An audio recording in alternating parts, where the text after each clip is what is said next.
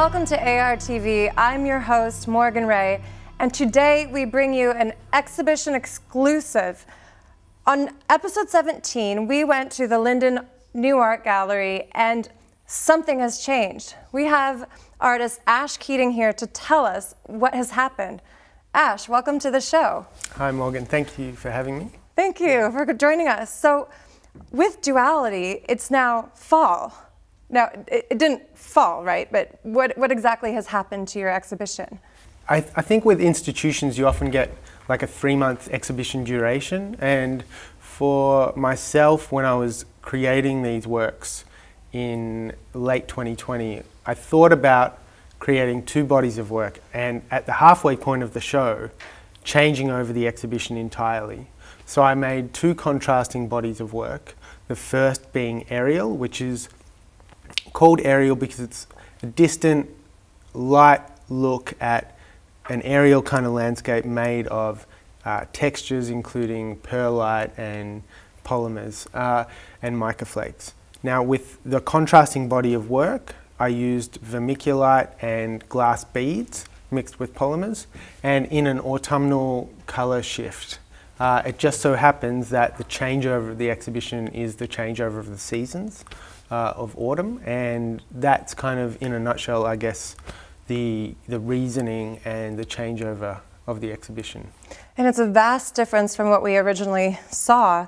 What was the reason for this besides the seasonal change? You had started with this body of work first, correct? Yes, I created work which is quite textured using vermiculite and paint to build up the texture underneath the surface. So I created those works, put them aside. They were quite dark, they looked almost like bitumen, and then I worked on the aerial series. And then when I came back to these works, I knew I wanted to incorporate more texture in a different way than I'd previously worked. And I guess the idea for the glass beads came from a trip to New York in 2018. I went and saw an exhibition at the Whitney by Mary Corse, and she used a lot of reflective beads in her often translucent pearlescent white works, and they were quite amazing, the colour shift just with those minimal pearlescent whites. And together with also seeing an exhibition by Jack Whitten at the Met Brewer, I was very interested in bringing texture back into my work at some point. So with the pandemic and the lockdowns in Melbourne through 2020, my Linden exhibition was pushed back, a few other exhibitions were pushed back, and I used that opportunity to, I guess, shift my art practice in a different way. Not to say I wouldn't be working like I had been in the past, which is a very soft gravity drip process of lots of water and paint, creating quite in-depth fall-based kind of works. However, I wanted to create a new direction, I guess, and that's what this body of work is. And some would say this is quite risky, to take a whole new direction from what you've traditionally done as an artist. What are some of the, how does this even funded? Sure, I mean, it's a low fee, I guess, with the institution, and for myself, it's supported by the people that help me, and my manager, David Hager. He's offered a lot more time on this show because he's passionate about my practice. My people that supply my art materials, be it the art stretchers or the pigments with Chapman and Bailey and Langridge, they have given everything to me at cost, whereas because they know that it's great to be able to support artists shifting and changing the way that they work and experimenting. And for myself, I've still got a steady income through a lot of my outdoor public works and selling my well-known gravity drip works. So primarily, I guess, I'm funding the change of direction in my practice through my existing practice that I've built to this point. Oh, great. Yeah. Now, what kind of advice would you give to artists that are wanting to get out into the professional world of being an artist? What do you suggest for them? Well, I mean, there's so many different things to be like hyper aware of in this time. I guess more than anything, it's not being afraid to put your work out there. I've always documented my work very well, and a lot of that comes down to investing in other people to document my work for me. So I guess I would recommend very early documenting everything you do very well and getting other people to document the process of what you do. You understand a lot more about what you're making and what you're putting out there into the world as well. Every single artwork I've photographed properly as an archive. So I guess it's a simple thing to kind of, I guess, well, it's one aspect of the business of being an artist, but it's very important to archive your work because for me, I'm thinking long term about catalogues, catalogue raisons of every work I make, books, and also in the moment, I'm always putting interesting images out there for my audience. Sure, you've quite a following on Instagram, and these lovely photos of you in the process. When were these taken? So those images probably were taken mid-December, when I was working on these works through December. And Dan Preston took those images, who takes a lot of images for me. I've got a few photographers that work with me. Matthew Stanton takes my artwork photography. And often I guess it is a little daunting allowing a photographer into your workspace when you're making work.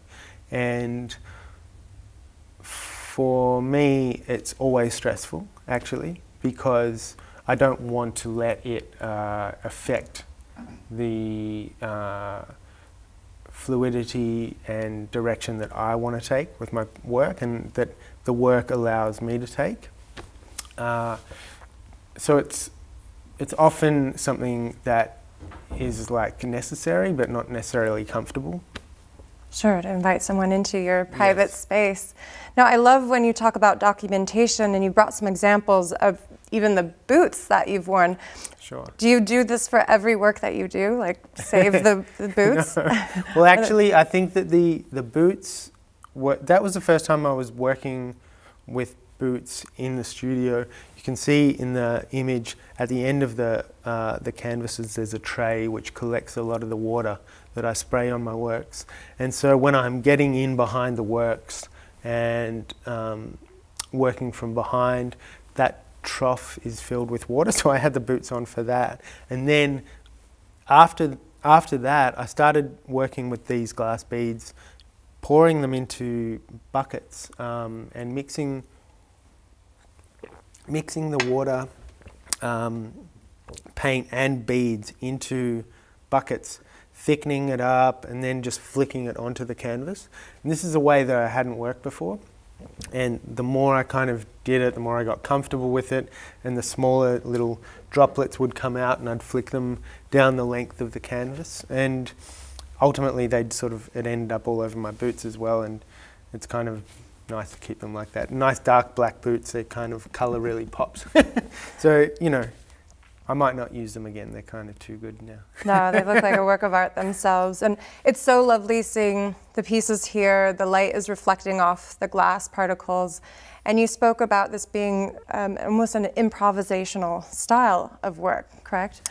For sure. I mean, most of the painting that I do is improvised. However, you know, 90% of preparation and selecting colours, it's all quite thought out.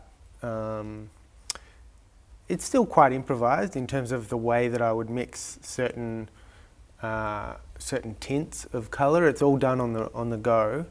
But yeah, I guess that's improvised in a way too. I mean, there's nothing too over thought out about the way that I work. I kind of work with one layer of paint and one colour that leads to the next, and more than anything, it's the composition that is improvised, and I feel like one mark leads to the next, which then leads to the next, and then slowly you've got to work out when you want to abandon the work or kind of feel like it's sort of finished, I guess. Now, have you ever had one of those moments where you're like, oh my gosh, what just happened? In terms of going too like it far? Scared you a bit? Or like, you know, if a friend came over and something happened to a piece? Oh, like in terms of like the art making process and taking it too far, I've always like done that, and you learn from that. You learn from, I guess, taking the work into a place that's not necessarily the best, or not necessarily better than where it was, you know, a few layers before that.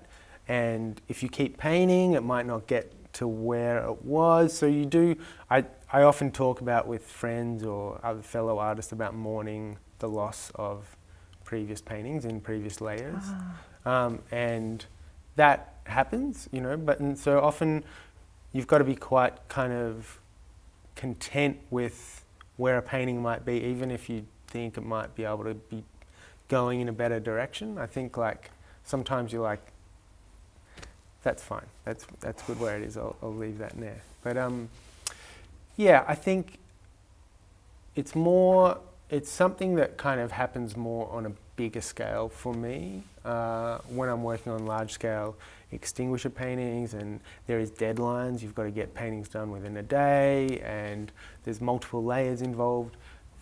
A lot of water I use in terms of with the paint, and actually while the painting is moving a lot with the water, like I would love to be able to kind of arrest the painting at a certain point, but you know, it just keeps on moving and creating and rests in a certain way.